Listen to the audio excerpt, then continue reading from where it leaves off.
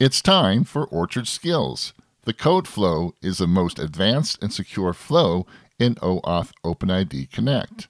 It is also the most flexible, that allows a web client to obtain tokens securely. It is split into two major parts: the authorization flow, where the client application redirects to the server, the user logs in, and the server then redirects back to the client application after the authorization process. And the token flow, which is a REST API call from the client application to the authorization token endpoint on the server. Today on Orchard Skills, we'll be continuing to utilize the OpenID Connect code flow authorization in Orchard Core. Again, we will use the flow to obtain secure access to the Orchard Core content APIs. In the previous videos, we created Angular and Vue.js client applications. This time, we'll be creating a React client application with CRUD operations: create, update, read, and delete on our custom-defined subscriber content type in the Orchard Core content management system. Please stay with us and we'll get started.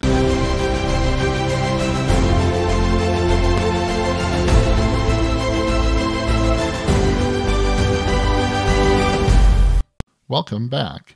As you can see, by just describing our objective, OAuth OpenID Connect can be a bit intimidating, but by learning the basic terminology and seeing some examples, you can eventually master it. In order to utilize the OpenID Connect server, we'll need to configure it in Orchard Core. I believe the fastest way to accomplish this task is through a recipe. Let's take advantage of the material design theme solution we created in a previous video. With your favorite browser, let's go to github.com/orchardskills/orchardskills.orchardcore.materialDesignTheme. Click on the code button and let's go ahead and select Open with GitHub Desktop and also the button Open GitHub Desktop.exe, and let's hit the clone button.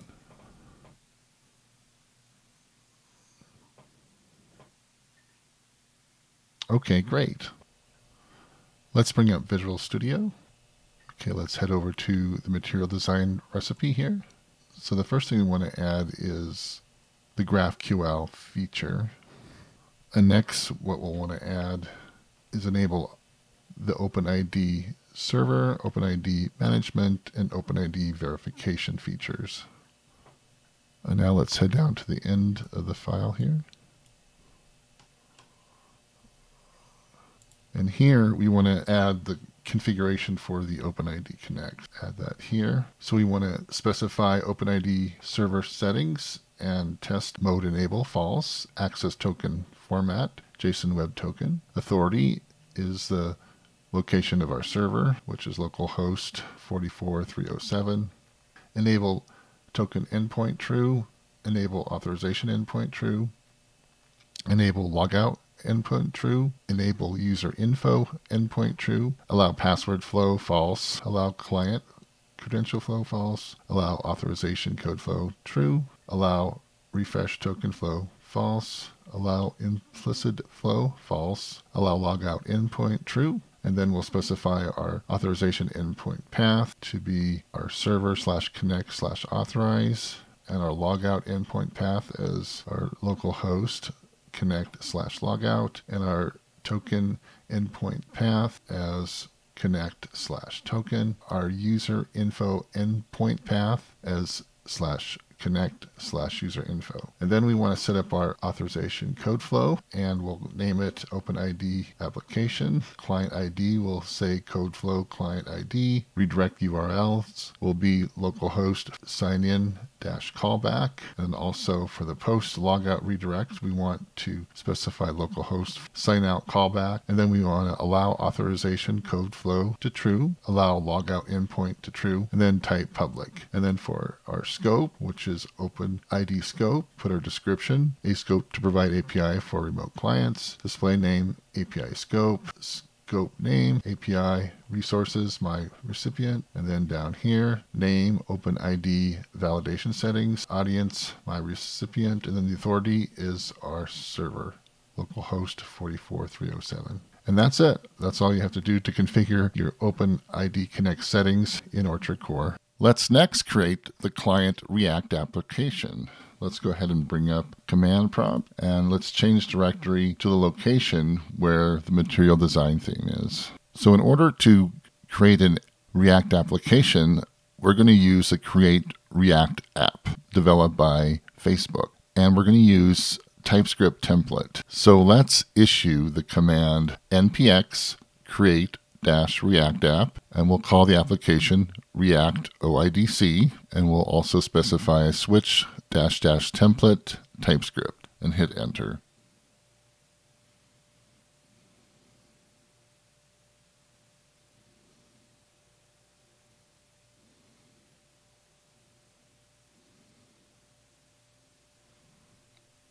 Let's change directory to the React-OIDC. So let's issue cd-react-OIDC. Hit enter. Okay, great. Now let's go ahead and install the OIDC client. And we'll do an npm install oidc-client-save. Go ahead and install the router. Do an npm install react-router-dom --save. And we will also need the TypeScript typings for that. So let's do a npm install @types/react-router-dom --save-dev. Let's go ahead and install React Toastify for toast notifications. And that's an npm install react-toastify --save. And let's also install the TypeScript typings for that. That's npm install @types/toastar --save-dev. Go ahead and install the Axios library, which is a client REST API library. And we use this library in the vue.js. So let's go ahead and issue an npm install axios-save. And we'll also need the TypeScript typings for that. So that's npm install @types/axios --save-dev. So let's go ahead and install the enzyme testing adapter for React. And let's also install the TypeScript typings for those packages. npm install @types/enzyme and also @types/enzyme-adapter-react-16 and using --save-dev. Go ahead and install Rada package, and this is for functional programming. So npm install -ramda-save. And then we'll also do the TypeScript typings for that package. And npm install @types-ramda-save-dev. And then let's go ahead and install Bootstrap. npm install react-bootstrap and also Bootstrap with a --save. Then we'll also need the TypeScript typings for the React library. Go ahead and install that. That's an npm install TypeScript @types/node, types @types/react, @types/react-dom, and @types/jest, and with a --save-dev. Okay, great. Let's launch Visual Studio Code.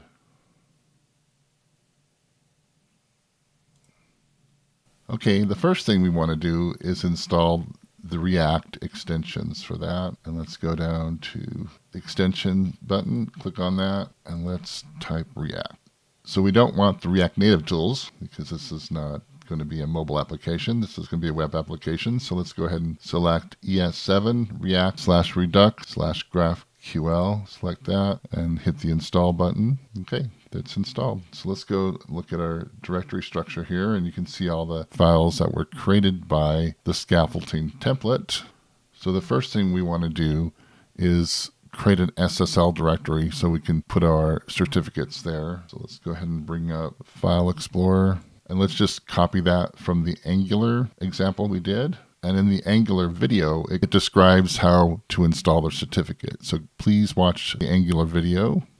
Go into the SPA directory and copy this. Go into the React directory, material design theme directory. And let's go ahead and paste it here. So now let's go to the package.json file. In the startup script, let's go ahead and add set HTTPS equals true ampersand set SSL CRT file, and that'll be to the server.certificate, and also set SSL key file, the server private key. And that's how you set up your SSL in React. So let's go to the source directory here, and let's create some directories.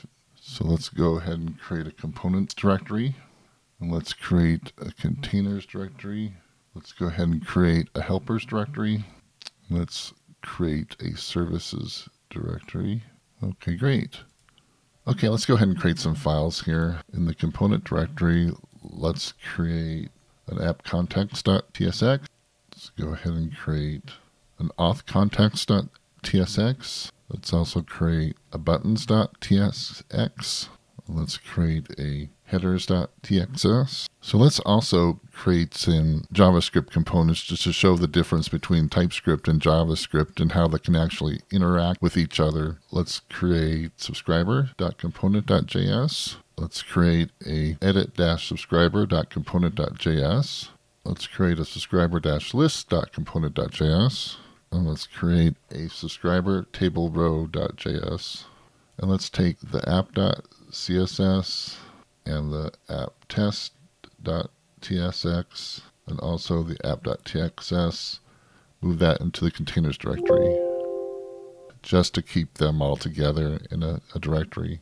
And in the helpers directory, let's create a constant.ts file.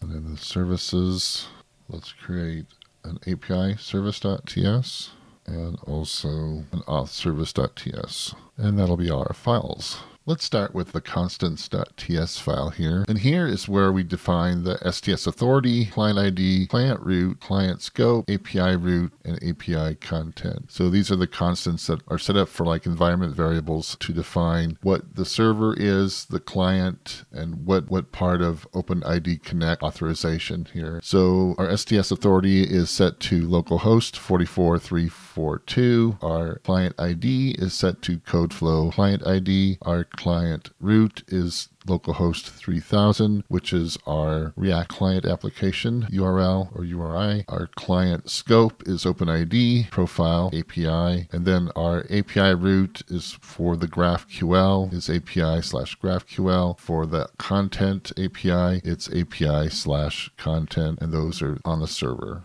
Next, let's go ahead and look at the auth service.tx here. And here, what we're doing is we're creating a class called auth service, and basically the user manager class here is derived from the user manager that is from the OIDC client. So this is basically a class that utilizes the OpenIDC client. So in the constructor, we go ahead and define our authority, client ID, our redirect URIs, our silent redirect URI, our post logout redirect URI, our response type, which is code, and then our scope, which is our constants.client scope. So basically, these are the configuration settings that are being passed down to the OIDC client. And then we set up our logger, log level, and then we have a method called getUsers that gets the user from the OIDC client is logged in, which is if the user is logged in, and then we have a login process, which calls our sign in redirect, and then we have a renew token, which calls sign in silent, and then we also have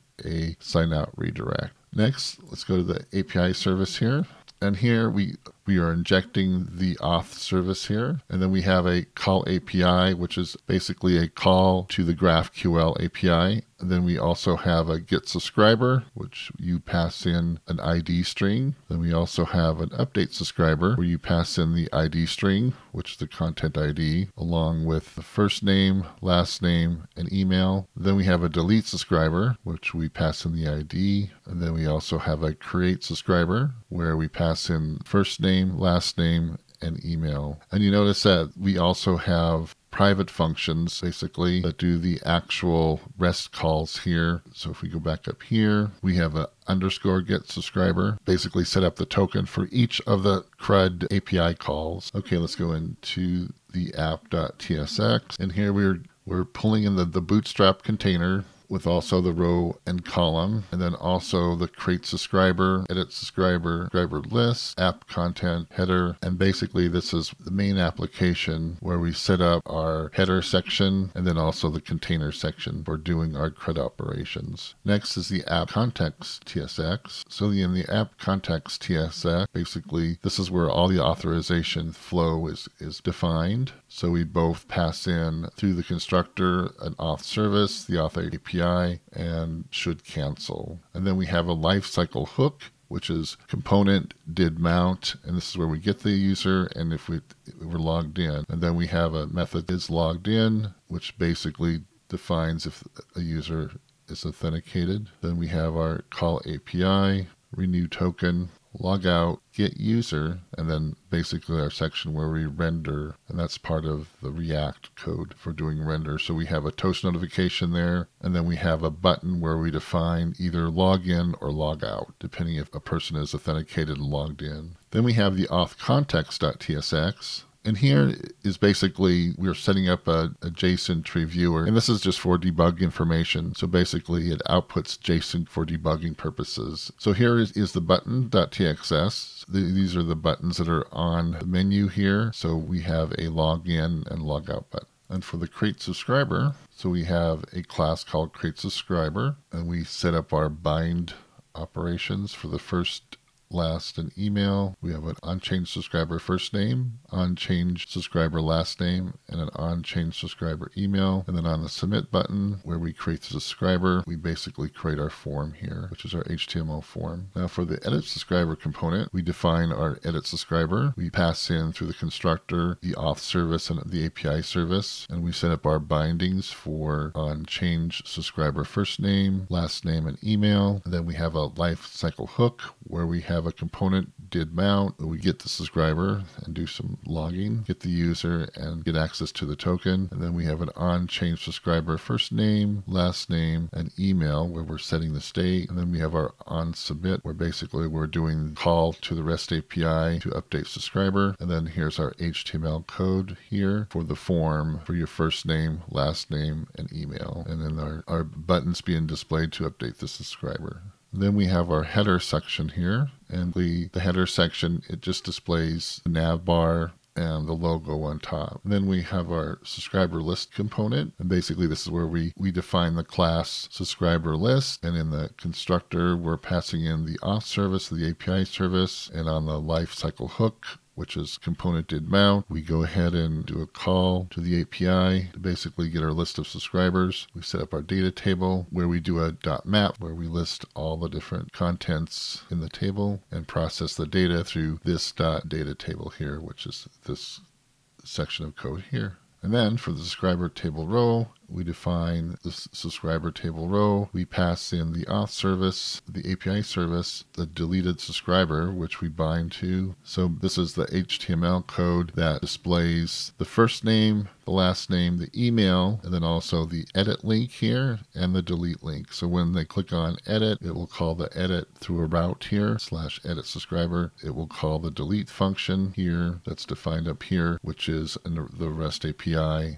delete subscriber. And that's it. Let's go ahead and bring up Visual Studio and load the Orchard Core CMS web application. And let's go ahead and run this. Click on the green triangle play button. All right, let's go ahead and enter our site name. Let's make sure we select Material Design Theme. Let's put a username in, email address, put in our password, and then let's go ahead and hit the Finish Setup button. Okay, and log in, go to the dashboard, and let's go down to Security and OpenID Connect and go into Management and Applications. And you can see here's our authorization code flow. We'll edit that, and our client ID is set to code flow, client ID. Our display name is authorization code flow. Our type is public client, and we have allow authorization code flow enabled. And our redirect URI is localhost 3000 sign in callback.html. And then our post logout redirect URI is localhost localhost 3000. And our consent type is explicit consent. And if we go down here to the scope, and here's our API scope here, and basically it's our name is API, display name is API scope, description a scope to provide API for remote clients, and then default is set for tenant, and then and the additional resources, API audience is my recipient. Okay, so now let's go back to the React client. Let's create a terminal, and let's do an npm install. Okay, npm install is complete. So now let's do an npm start. And here's our React CRUD client with Orchard Core OIDC running. Click on the login button and see how we get redirected back to the Orchard Core CMS server. And let's go ahead and enter our credentials. Hit the login button, and you can see we get an authorization message. Do you want to grant authorization code flow access to your data, scope requested, OpenID, profile, and API? Let's go ahead and select yes. And there we are. We're redirected back to the React client. So let's go ahead and hit create here. Let's enter our first name, Donald Trump, and hit create subscriber. And there we go. We created our first subscriber. Go ahead and create another one. We'll call joe@biden.com. So we enter our first name of Joe, last name of Biden, and email is joe@biden.com. Hit the create subscriber, and now we have 2 subscribers. Go ahead and create another one, hit the create. So we're creating another subscriber, first name Mike, last name Pence, email mike@pence.com, and click on the create subscriber button, and now we have 3 subscribers. Let's create another one, first name Kamala, last name Harris, email kamala@harris.com, and hit create subscriber. There we go. Now let's head back to our Orchard Core application, and let's log back in, go to the dashboard, and click on subscribers, and you can see that all the subscribers are in our subscription list here. Okay, let's go ahead. We did create, now of course we did list or read, right, in our list here. So now let's go ahead and edit. So let's click on the edit button here, and let's change this to call her Cami, update. Her first name has been renamed. Let's head it on back to the Orchard Core application, and let's just do a refresh. And you can see that's been updated too in the Orchard Core database. So the last thing we want is, let's go ahead and do a delete. So let's do delete, and now she's gone. And let's go back to the Orchard Core application and do a refresh, and she's gone. Let's do a delete here. So let's go ahead and select Mike Pence, and we'll do a delete, and we'll say okay. Okay, now he's gone. Go back here and let's do a refresh, and now Mike's gone. All right, great. So the last thing we have to do is log out. So let's go ahead and click on the log out button, and it says log out. Are you sure you want to log out? And I'll say yes. And then we're redirected back to the application, and it says please log in to enable CRUD operations. All right, great. This is all working.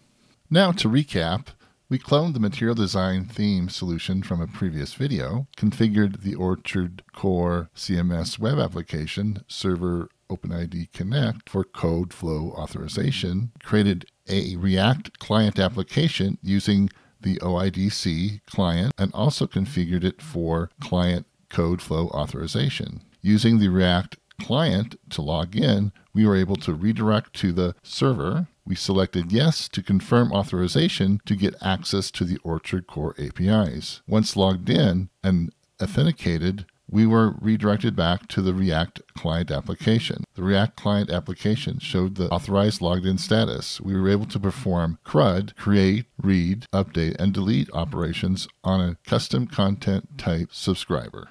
Now, if you missed or didn't understand something, that's okay. There's a detailed blog post that describes all the steps. There is also a GitHub repository with the complete source code. All this information is in the video description. If you like this video, please click on the thumbs up icon. Also, please subscribe and click on the bell icon to get a notification when I release the next video. Thank you for watching.